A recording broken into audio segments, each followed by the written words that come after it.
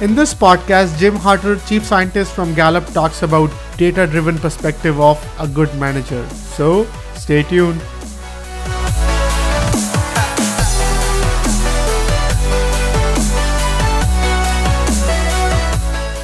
Welcome everyone to Work 2.0 podcast. Today we have with us a fascinating guest, and I think very few time we have an opportunity to meet someone who is working on this idea of future of work on a data level.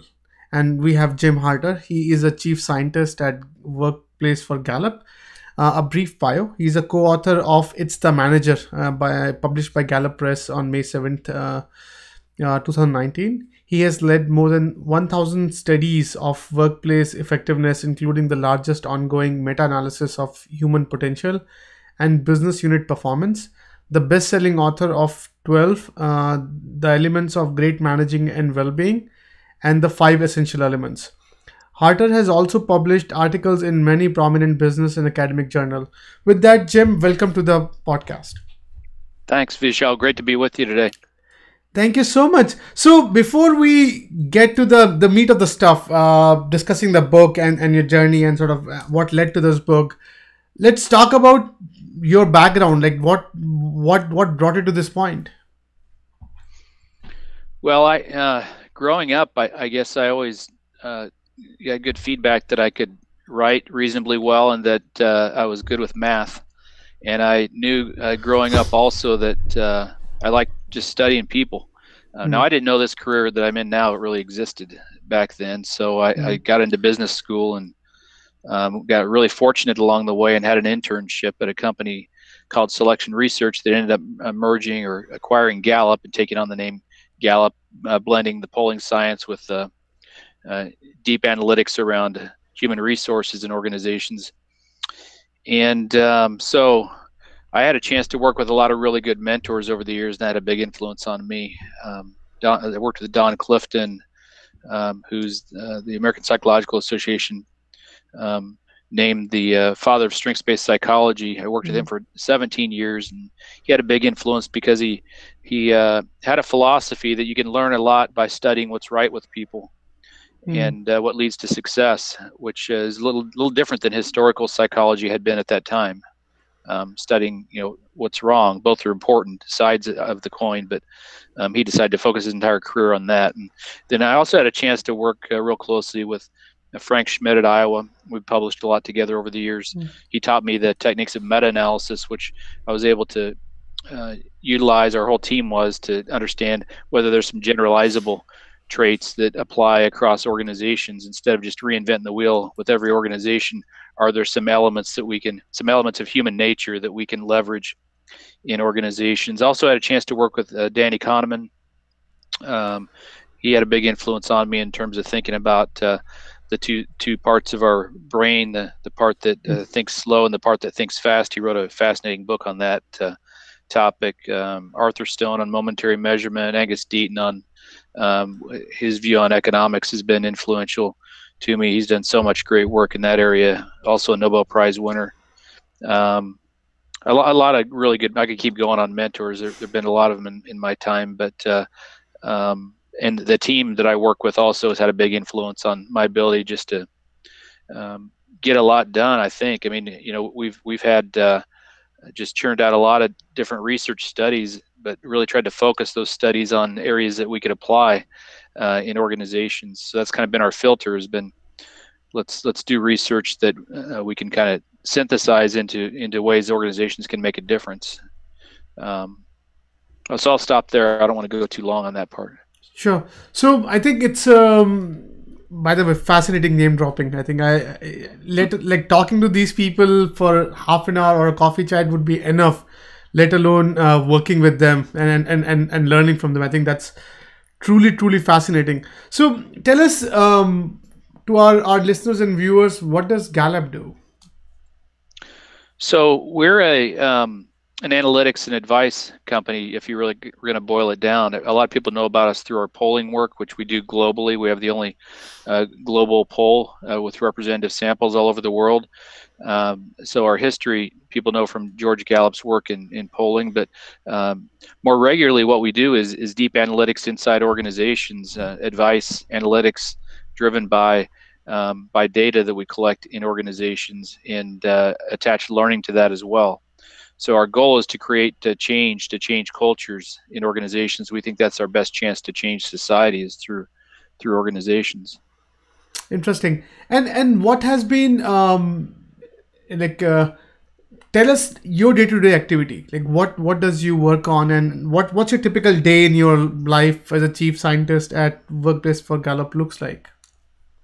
Yeah, the days vary somewhat. I would put my work into two different categories of things that I do if I were going to be real general. One is working with our team on the research studies that we're involved in, thinking about the future and what's going to be most important to organizations. So we utilize a lot of listening posts to figure out, what we ought to be focusing on next. But so half of my job is really spending a lot of time going deep into the data, um, and formalizing these research studies. But the other side of it is the communication of what we learned, and that Mm, happens either through articles, short articles, books, uh, longer, more academic type articles, and presentations, of course. So one side is the analytics side, the other side is the communication, and that's both internal at Gallup and external, with the goal that we can take some of these insights and apply them in a functional manner.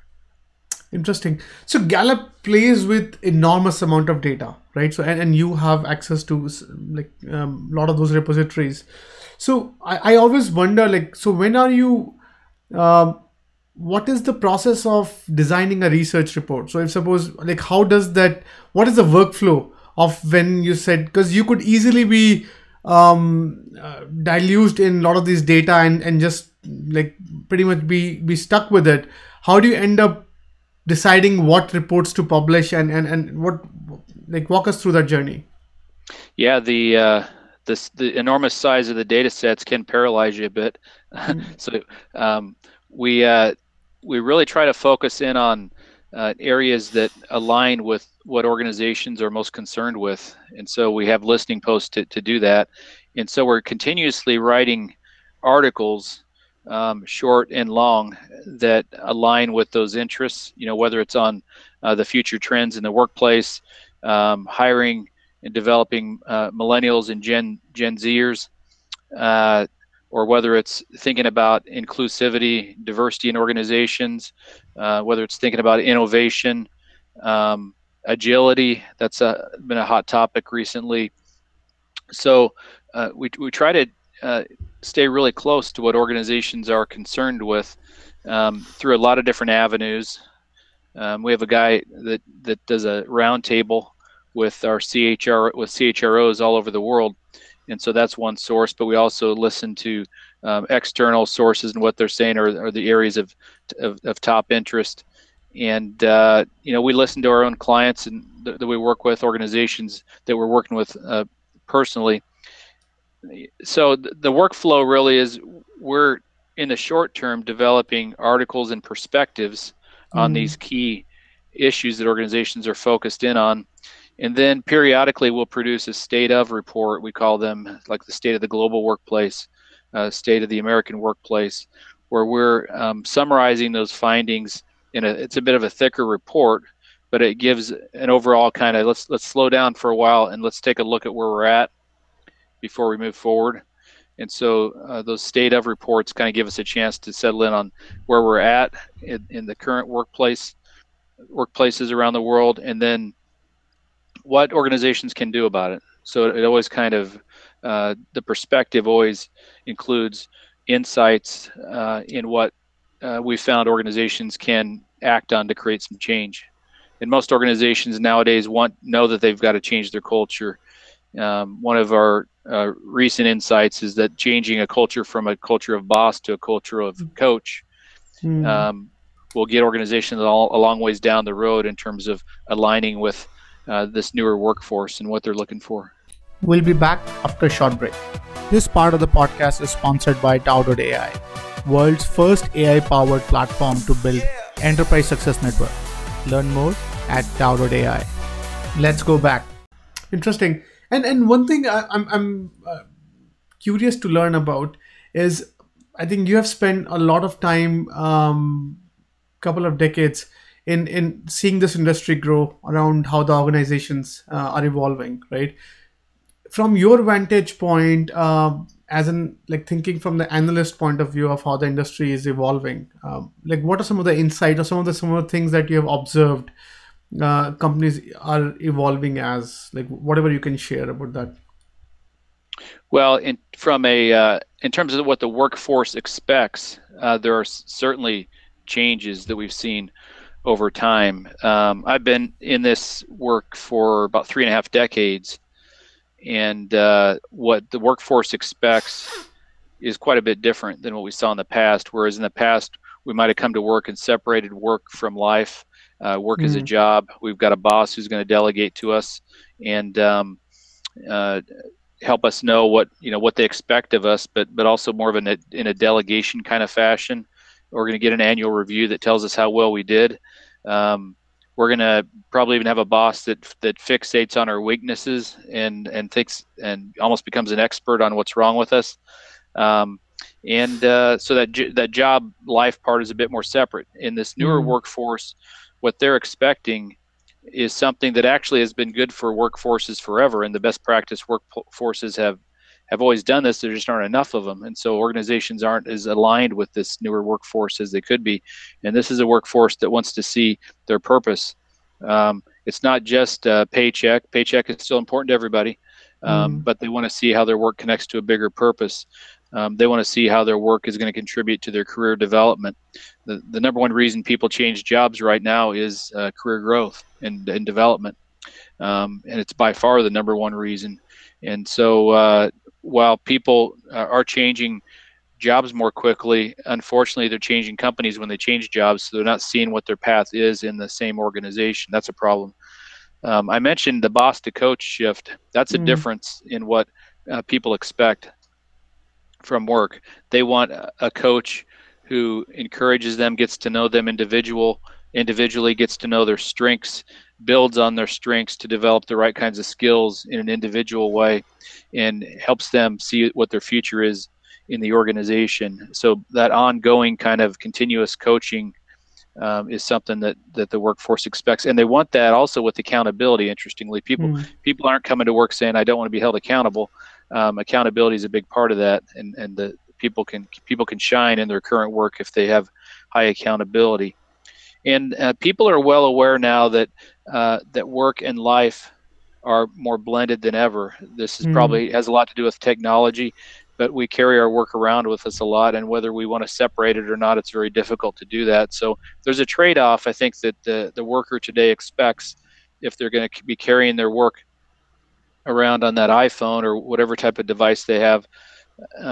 They expect some flexibility, and that's the number one benefit that workers want from a workforce now is some sort of flexibility. That kind of speaks to the human need for autonomy, which has always been there, but now we have workplaces that can actually offer that, and there's that trade-off that's expected, I think, more than it has in the past. So those are kind of some of the cultural shifts in terms of what a workforce wants. Like I said earlier, these things I just listed have been prevalent in great workplaces for a long time. There just aren't. It just hasn't happened enough, and now there's an awareness among the workforce that they can actually have those things and that they'll benefit them in their lives. Interesting. And from your vantage point, from Gallup's vantage point, how do you see, say, temp workers or this gig workers? Like how real are they from like defining the culture of an organization, and how real are they when you're doing a research in understanding that, okay, they have a role to play in the culture of an organization? Like, what's your take on that? Well, there's some debate out there about whether the percentage of gig workers has increased or not. It's probably increased a little bit by our counting of it. Probably the thing to think about, gig workers is whether it fills a need, within the organization that can't be more economically filled in other ways through permanent employees. Many people are looking for gig work outside of their normal job, so a lot of people want some type of a gig that supplements their current job. So there's a lot of that. The gig workers that are most highly engaged tend to be the older gig workers. Probably, again, coming back to autonomy, they're picking a gig that fits into a choice that they made and fits into a lifestyle that they're trying to build. So I think there's certainly I think what organizations need to understand or need to figure out, though, is whether gig jobs fulfill, and they're going to be competing against gig workers that are taking other jobs anyway. So they got to kind of figure out whether these gig jobs can supplement the work that's going on in their organization now, or not. Maybe their current work can be more economically accomplished through permanent employees. There's some legal ramifications around gig work as well that I think need to be considered. So can you offer them benefits? Are they considered the same as a full-time employee or not? And we know they're not. From a legal perspective, there's some differences there that organizations need to wrestle around with as well. But in the end, I guess my general perspective is, if they're doing work for you, they've got basic human needs. If they're going to be doing work for your organization, they've got basic human needs like anybody else does from that work, including probably a need to develop, a need to see to know how well they're doing, to align with the purpose. And so I think that there are some basics that are still really important, whether they're gig or permanent employees. Interesting. And now let's spend some time on this book. It's the Manager. So tell us what it takes to. It's a ginormous project, like, to understand. It's a Manager. It's and you said it's one of the longest studies. So tell us the background behind this book. Well, we do have a changing workplace now. We've got, you mentioned, more gig work. We've got higher levels of diversity. The millennial generation has about double the diversity in comparison to the baby boomer generation, for instance. There's more remote working in organizations now. Teams are more matrixed than ever before, and so people are working on multiple teams, oftentimes with multiple team leaders. We know there's more digitization in organizations. Mobile technologies influenced our work. More organizations are endorsing flex time. And so with all this, it makes the role of managing even more complex than ever before. So the job of managing is actually more important than it's been in the past. We've also seen in aggregate, even though there have been kind of some upswings lately, that over the recent decades, there's been declines in global productivity. Organizations haven't been nearly as efficient as they could be with human capital. I think they've done a lot in terms of process efficiency, but the human efficiency part has a lot left to be desired.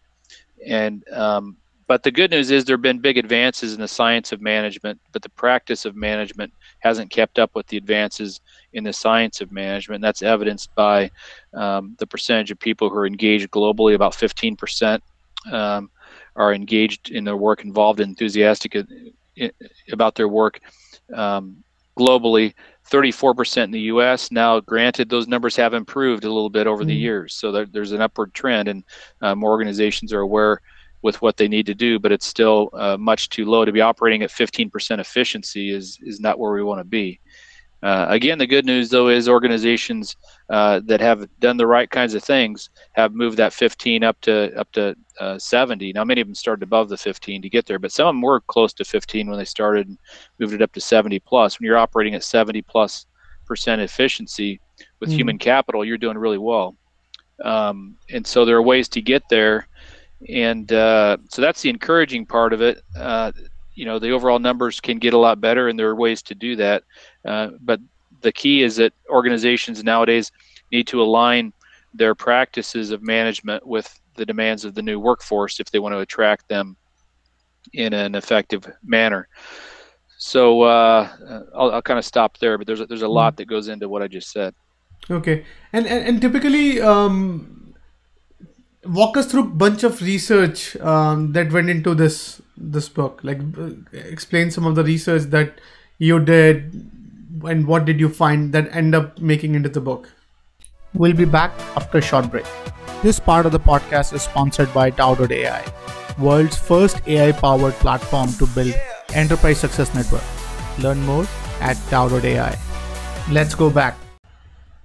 Well, one piece of research includes surveys of 40 million employees in thousands of organizations around the world, and that's about 4 million work teams. So these are data that are mapped all the way down to the team within organizations. So these are deep dives in organizations where we're understanding variability that exists within an organization across those teams, along with performance data. In many cases, we're able to track trends on how engaged workers are with the performance that they achieve, and we've been able to do that across different economic times, which is an advantage. So since we've been doing this work for a couple of decades, we've been able to. Well, actually, Gallup goes back much further than that, but in terms of the tracking of those 40 million, that's been a couple of decades now. So that gives us a chance to see how things change as all the changes we've seen have happened, like all the technological changes and changes in the economy that have occurred. So that's one segment of data. Is that we got another set of data around the traits that people have once they join organizations. This both comes from research we've done pre-hire, where we've studied the traits that lead to success in different jobs, and then post-hire, looking at the strengths of individuals after they've been hired, so that organizations can leverage those strengths. That's about 20 million in the strengths database, and then another 20 million or so in that database around selecting employees for the right jobs. So these are big sets of data that allow us to test whether there are generalizable patterns that work across different organizations, and also to look at different uniquenesses, and also to look at changes that have happened, that have occurred in the profile that it takes to be successful for instance, for example, managers. What it takes for a manager to be successful versus not, and how that's changed over time. Interesting. And you guys are global, so you guys are everywhere, right? So and when you talk about, say, manager has lot of environment construct tagged to him or her. So which culture they belong to, their geoloco, the company type, the industry type. There are a lot of sort of secondary parameters that are used to define what a good manager or a bad manager looks like in an organization. When you're doing a research, like, how can you generalize and what goes into creating the generic framework that we all could sort of somehow fit in as managers? Like, what goes behind that psychology? Yeah, so we as psychometricians, so we ask questions and we listen to what people say, and we categorize responses to those questions. But we key it all off on on success criteria. So we know that managers manage toward a lot of different outcomes, right? They manage toward retention rates. They manage toward people showing up to work. They manage toward productivity outcomes. They manage toward keeping customers loyal and engaged. They manage toward high profitability, which is driven by quality of work and efficiency, and so there's a whole host. Safety is another one that they manage toward if it's an organization that tracks accidents, and so we look at the outcomes of successful managing from a macro perspective, knowing that we've got to consider all these outcomes. So when you think about multiple outcomes that managers are responsible for, our goal is to understand what traits predict those successful outcomes. And we found that there are 5 general traits in managers that predict success across industries and across different cultural criteria or regions of the world. So I can kind of go through those for you if you'd like, sure, just to kind of give the folks some idea about what we learned. One is they're really effective in terms of motivating others, inspiring teams to get exceptional work done. There are some individuals that are naturally much better at that than others, and that's a trait that you can select for. Um, the second is what we call work style. They set goals and arrange resources for the team to excel. So they're really good at setting goals and getting people aligned and organized. The third is we call initiation, and so that's influencing others to act, pushing through adversity. Every team will face adversity at some point in time. Can they push through that resistance and get the team to excel despite that? Sometimes it's a down economy. Sometimes it's a competitor coming into the area. It could be any number of things that influence a business as time goes on. The fourth, really important, collaboration. That's how they build committed teams and deep bonds within the teams to excel. So that relationship component is really important, and that includes a kind of a natural ability to see the differences in others and leverage those differences. So a leader might say, well, how do we build a system where each individual and their needs are taken into account? It seems impossible. If you have great managers in place, they do that for you. They naturally do that for you. The fifth area we call thought process, and that's taking an analytical approach to strategy and decision making. That's one of them that has become even more important over the recent decades, probably because of the influx of so much information coming at us, data, technology, that managers have to account for a lot more information than in the past. Another area that has changed in terms of the demands of managers over the years has been just more collaborative involvement in goal setting and getting things done. It's a much greater collaborative type managerial process now than in the past, even though the relationship component has always been important. A bit more on the delegation side in the past, and that was accepted. Now this workforce wants to be a part of it, and successful managers are much better at collaborating, getting input from people who are close to the action. Probably has something to do with that thought process component too, because there's no way a manager can know everything they need to make the right decisions without ongoing communication and collaboration with the people they work with. Interesting. And what is what are some of the main or sort of out of these five, which one do you think you can train or you can be coached in? So, and what are some of the things that it's very difficult, or which one is the easier fix out of these five?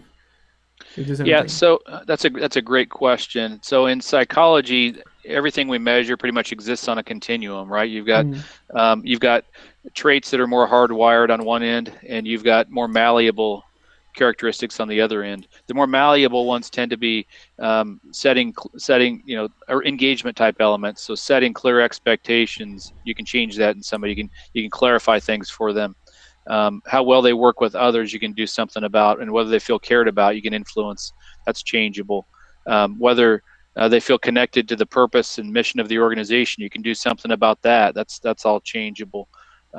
The traits I listed are less changeable, but there's there are shortcuts to influencing some of them. So nothing we measure is completely unchangeable, right? But as a leader, you want to leverage the parts that are less changeable to affect the parts you can change, right? So you got to know what those two are first. I would say the collaboration part is changeable, even though some people are better collaborators than others and have some much more natural insights about managing the complexity of others. We can help them with some shortcuts. One of them we developed is a strengths-based approach, where in a short period of time you can get to know someone really well and put some language around their strengths. And if you start with their strengths, you can build successful individuals much more effectively by giving them the right skills. So and that point I made earlier about how can you individualize to these big masses of people. One is if you have a good measurement-based approach based in science, you can give each individual insights and some language around what their strengths are. The manager can know that, and they can be much more effective at managing that person and collaborating with them and helping them collaborate with their coworkers more effectively. So that's one. I think motivating people is another one, and that people can get better at that if they first know the individual and know what their aspirations and goals are. And but again, some people are just going to be better at that naturally than others, but we can give managers shortcuts to be much better. We'll be back after a short break. This part of the podcast is sponsored by Tao.ai, world's first AI-powered platform to build enterprise success network. Learn more at Tao.ai. Let's go back. Interesting. And from this research, right? So, what is what is a definition of an hallmark company that fits into this mold of doing everything right? So, in your survey, did you sort of map up any particular example of any company out there that's sort of mimicking the idealist persona that this report is generating? We spend a lot of time in this writing intentionally, not going after anecdotes as much as we went after general findings that work across organizations. So that meant that we pooled data from a lot of successful organizations, but I can tell you what some of the patterns were that were consistent across those organizations. So for instance, when I talked about moving from really low levels of engagement to high levels of engagement, there's some basic principles that these organizations followed in getting there. So how do you get to culture change? Well, one, you've got to have it part of your kind of DNA as an organization to value people and to value the development of people as part of your leadership DNA, and as part of, this is what we, it's part of our purpose as an organization, and it's part of our strategy. And so it isn't just a survey that exists in HR that happens once a year.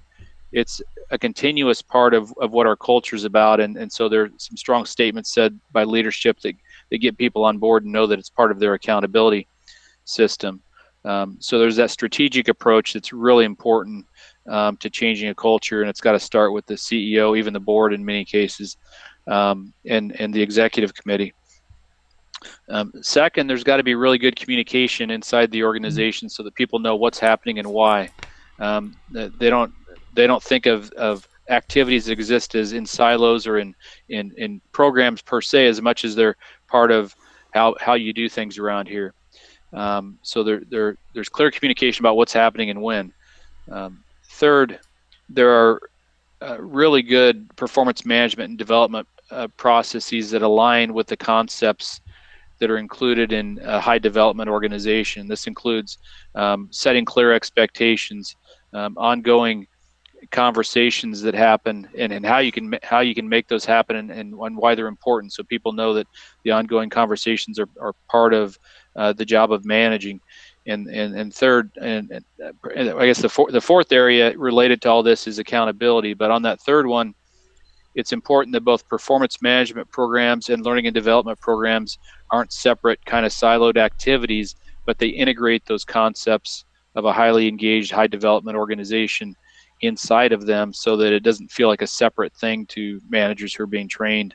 And then that fourth one again is accountability. They've got a system where managers know that developing people is part of their job and part of their responsibility. And if they don't do that effectively over a certain period of time, they've got plenty of time to work on it. But if they're not effective at it over time, then the organization's got to take their job as a manager and what their role is in the organization pretty seriously, because of all the lives that they're impacting.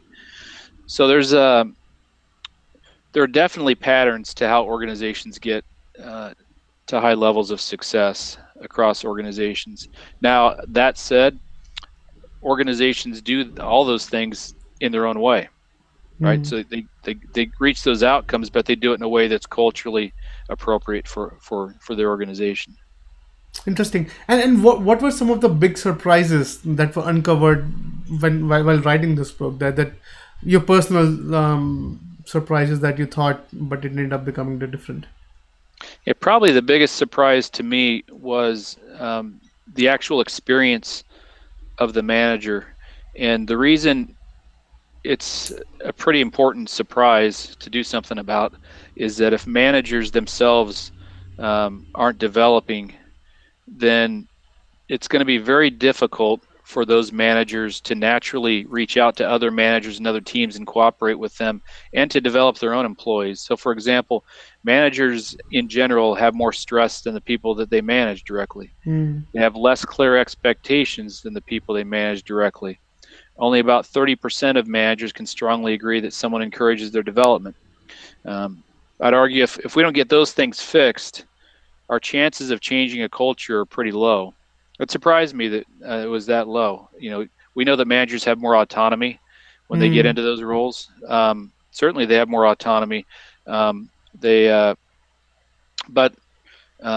they have autonomy and they feel stressed out and they don't feel like they're developing, your ability to get things done across teams is really in jeopardy. And I think that's what a lot of organizations are struggling with right now. They've got a lot of great initiatives, but those initiatives aren't taking hold as quickly as they need to do things in an agile kind of way. And the key is the manager, and how we develop those managers and how we set the right expectations for them in terms of their roles. And there's a lot, again, that goes into that. It starts with, really in the job demands that we set for managers. So we've got to expect that their job is in part developing people. It's not just delegation, it's coaching. So we've got to set that expectation first. Second, we've got to have the curriculum in place that's continuous, that isn't just episodic, but it's a continuous curriculum where they have some base concepts that are foundationally in human nature. They learn some things about human nature that they can apply: strengths, clarity of expectations, the right kinds of conversations, developing people, holding people accountable. And then the curriculum needs to build in a way that's comfortable for the managers across time, so that they don't feel like it's a burden. It's going to help them be more efficient in their work. So the curriculum is really important. How you select managers for the role of manager is important. Pre-hire, I would argue that should probably be before they even brought into the organization. You should know something about their ability to manage others. And then you have to give them the right kinds of experiences when they're there to see firsthand how good are they in working with teams. Give them some team experiences so you can see how well they work with others. That'll give you some clues about who should be in that role. And then we also need to build inside of organizations a way that an individual contributor can reach a really high level of status without being a manager. Too often people get into the managerial roles because they're really good at an individual contributor role, which that's fine if they still are a good manager, but many aren't. And then they get kind of, I guess it'd be Peter principled to a managerial role when they could have been an exceptional individual contributor. And then second, tenure, they're in the organization for a long period of time, so the rite to passage is to be a manager. Interesting. So, yeah, go ahead. No, so I was asking that. So when you were writing this book, who is the ideal reader that you envisioned when you were writing this book? Our audience when we started writing this book was the CHRO and the CEO, executive committee type folks. But as we started writing it more, we really figured out that it has some the principles we learned have a lot of appeal to managers at any stage in their career in organizations. Maybe even individual contributors would get a lot out of it, because we have a whole section on that area called boss to coach, moving from boss to coach.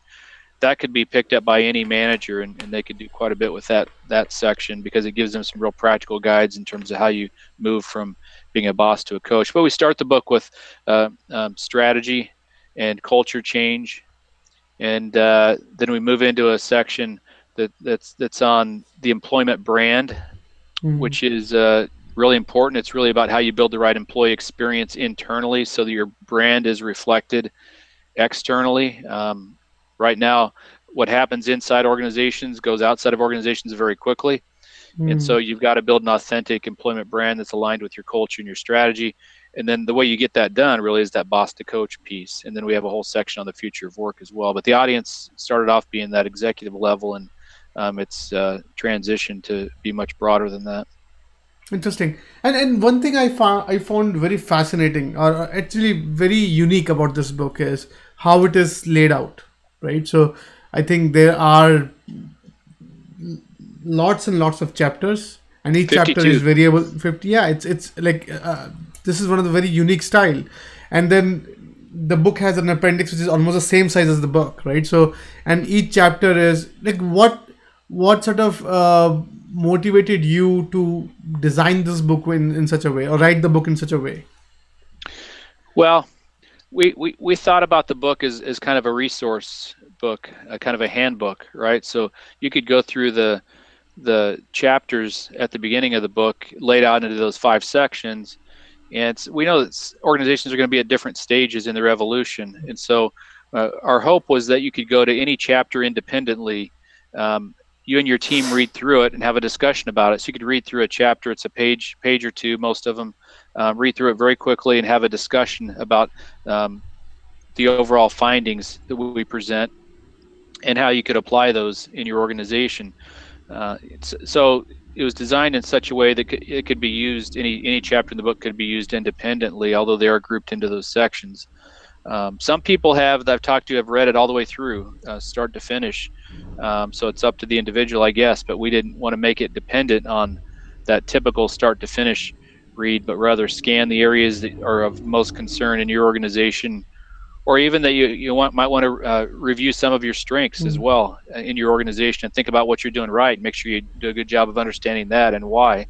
But find the areas that are most central to you and your organization and have a good discussion about it.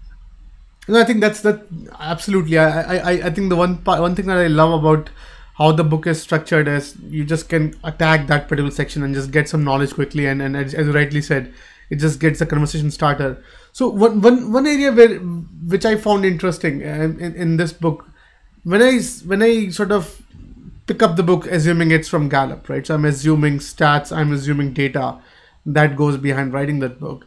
But when I'm going through each chapter, I think what I was looking for are stats, charts that navigate me to, okay, this is what's going on. And then definitely their appendix, right? So you can go back and see where it's coming from, and you can find some information there. But like, I wonder that you are a statistician, like you come from that sort of the world. Why you mask it out of this right focus when you're reading the chapter? You can actually get to learn a lot about the stats, what's going on. Yeah, that's a great question. We thought a lot about that. We have a few charts in the main text of the book, but we tried to limit those because we wanted to pull out the general principles from the data, knowing that many of our audience will want to know what to do. And from my perspective as a scientist, I've always tried to screen our work according to what individuals can apply, right? So we do the deep dives, do the heavy lifting. We put all that in reports. You noted that we have a pretty thick section of detailed meta-analytic reports in the back of the book. But the goal is to make the book useful to leaders and practitioners out there, and to do that, we wanted to bring out the central points that came out of the data, still referencing data throughout, but what are the central points that anybody could take and apply. And so our goal with any of this work is organizational change. We know that's what organizations are looking for. They're looking for opportunities to change and get better. And most are asking for some type of culture change, a more agile organization, a culture from boss to coach. I think many people understand that has to happen.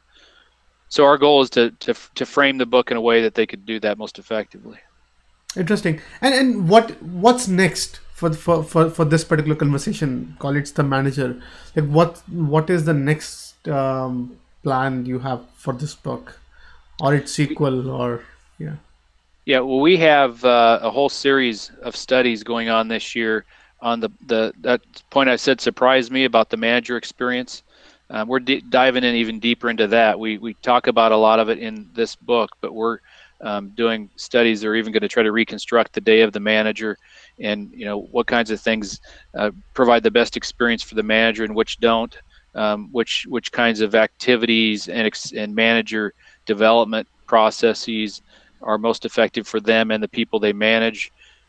What kind of background goes into being a successful manager. So we're really diving into that from a lot of angles to understand the manager experience. That's one big area that you'll be seeing future reports on.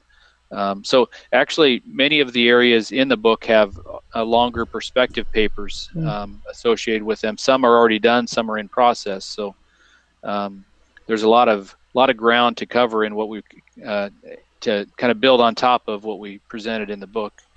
Interesting. And so thank you for sharing your book's perspective.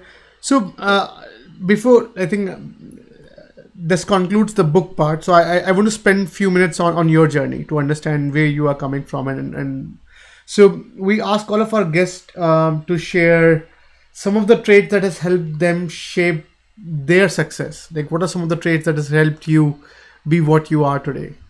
What would you attribute those qualities and traits to?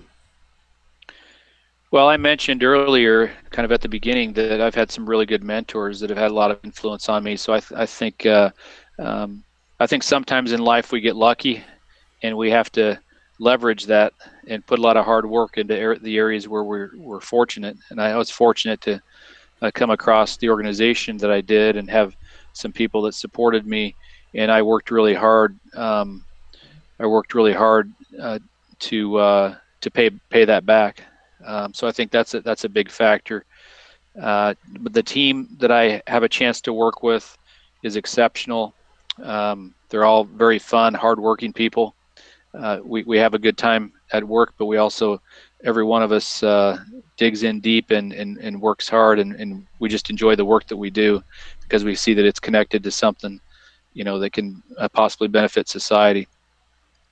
So that's big. I think the other that kind of relates to the other one is the more that I've been able to see how our work can do something bigger than just the work itself.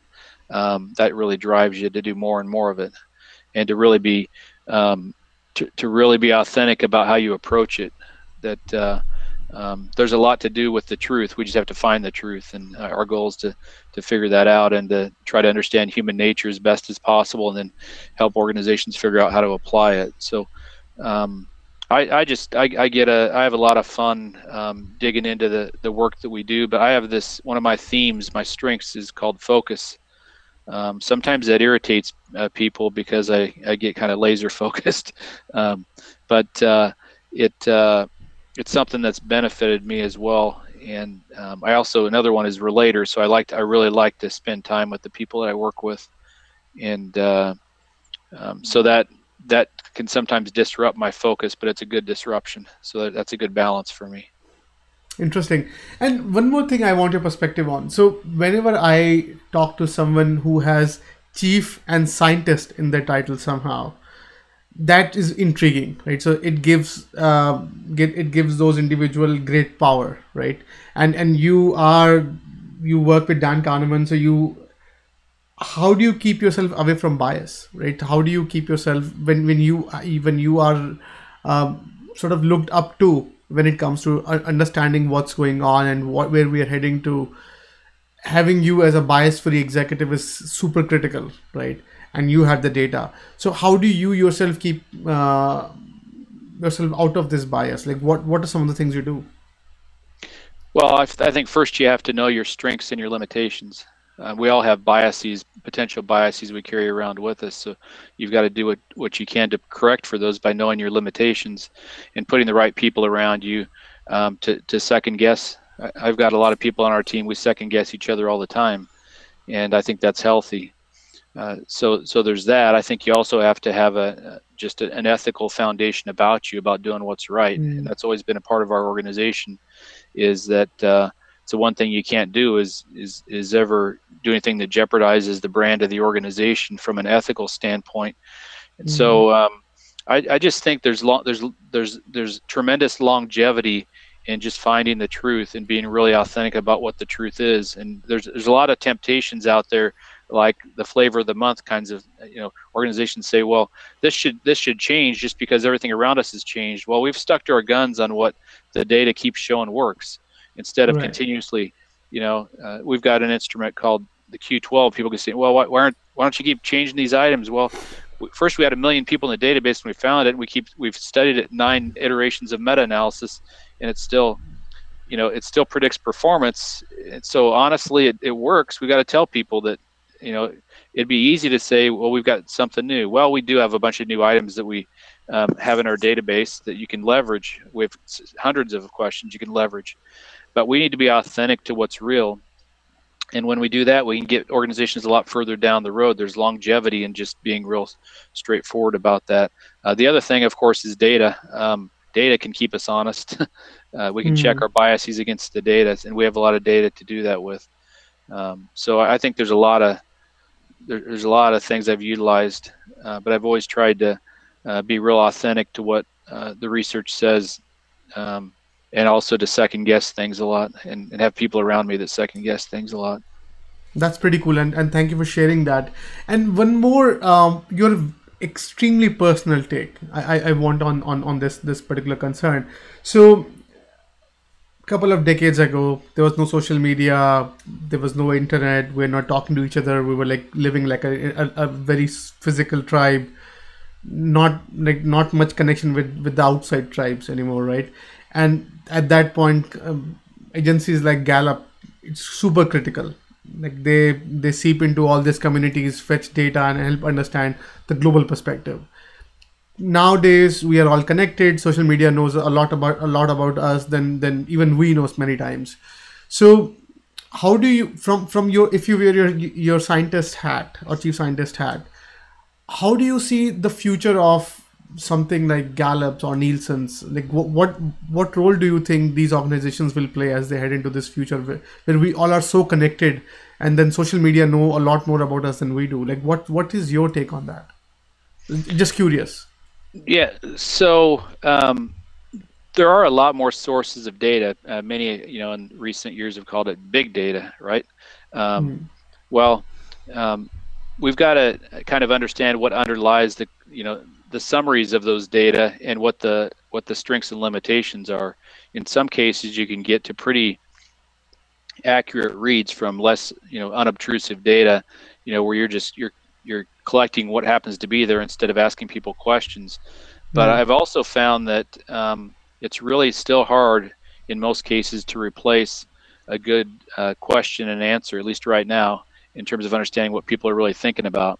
I think there are advantages to these masses of data that are out there, and the mining and the scraping of data, because it's out there and we should take a look at it. So to give you an example, there are some organizations that used data on Twitter, I believe, maybe some other sources as well. I'd have to go back and look at the report, but they estimated the mood of each day of the week with those data. They got pretty close, in terms of knowing which days have the best moods and which don't. They missed on some of them, so it wasn't perfect, but it gave some clues. In our polls, we can actually ask people every day, how they feel, and we know how they feel from that. Do representative samples, and so we compared the two, and the other version, even though it wasn't representative, was pretty close. It missed a bit on like Fridays and in one of the weekend days, I believe, but it was. So I think we just need to know we can study it and document what the limitations are and what the strengths are of different sources of data. Going into organizations and trying to predict performance with attitudinal data, I still haven't found anything better than a really well-constructed short survey at this point. But I think there could be some other alternatives out there in the future. It'll be interesting to see. Interesting. There's a lot going on now with facial recognition software, and right now it's not advanced enough in different forms of AI. It's not. I'd argue it's not advanced enough that it can eliminate. So on one end, it can capture a lot of data quickly. On the other end, it can also create biases. It can cue on biases, and so we've got to be careful about that. So I think there's a lot to learn.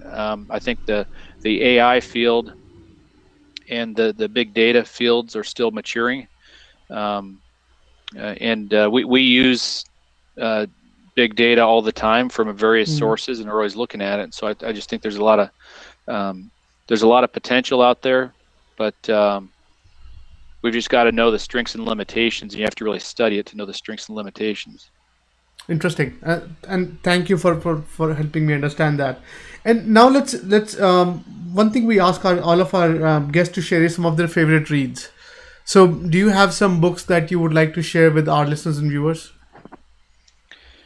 Well, I think I like to think about the ones that have really I think kind of been seminal works to me personally. I think everybody has their own reading that is useful to them. One seminal book that probably a lot of your audience has already read, but if they haven't, they should. That's Thinking Fast and Slow by Kahneman, where he summarized most of his life's work, and it's just a great psychology kind of textbook on behavioral economics, and fantastic read on the two selves, the System 1 and System 2. I enjoyed kind of a related book by John Haidt, The Happiness Hypothesis. I thought was good and useful, very foundational. He used a great metaphor there of the elephant and the rider to signify the cognitive and emotional parts of our brain. I've historically liked reading the work of Abraham Maslow. He's got a good business reader book that summarizes a lot of his work as related to business. Drucker's work, of course, has been very influential. I like going back in time and looking at some of these scholars because it's amazing how the discoveries and work from decades ago still very relevant today. Like Management by Objectives from Drucker. I mean, that's classic work that kind of got passed over by fads, and it's related to a lot of what we need to do with performance management nowadays. Bob Sutton's got a good book on. He's got several good books, but the No Asshole Rule is a good one. So it's a interesting look at management. And then I just one other thing, I guess I've always enjoyed reading books that kind of go through human nature as it's evolved over time. So I'm kind of in the middle of this book, Sapiens, right now. I think it's a really good read. Beautiful book, yeah. The work by Wright on evolution of God and the moral animal, I thought were really good. So that kind of I love books about human nature and how it's evolved, because it kind of helps us think about the foundation of who we are and how we appeal to human nature in the modern workplace. Because a lot of what's going on in our brains now is they're the same brains that have been around for thousands of years, and we're just in a different context now.